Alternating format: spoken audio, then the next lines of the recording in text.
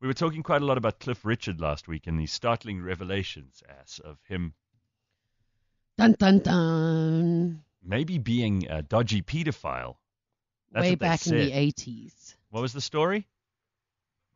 What was the story with him? That he basically, there was some 14-year-old. No, 16-year-old. He's under some investigation that he may have done some activity of a sexual nature with a 16-year-old boy. So we think it could be Robbie Williams, could be Chris Martin.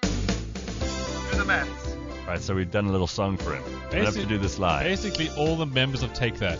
There we go. All of them were in Cliff Richard's house at some point. Some of them may still be. We don't know the others.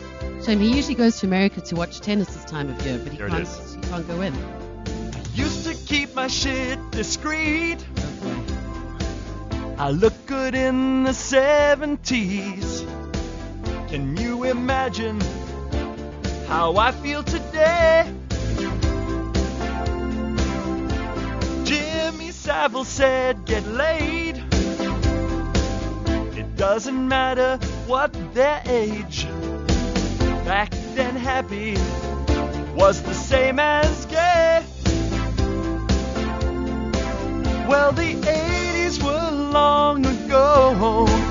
I wasn't the only one. Gary Glitter was the first to go. He was a horny one. I knew the cops would come. Everybody, pedo granny. Now we can't stalk anymore. Because he looks like a grandma. Pedo granny, I can hardly walk anymore. Well, he was 16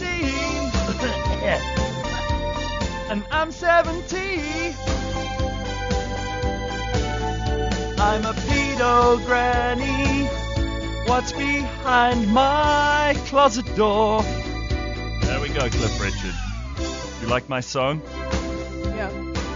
Sure. I especially like the chorus. Yeah, Even I in tried. Scandal, Cliff can still bring the hits. Got to give him that much. Well, listen to that. What a song.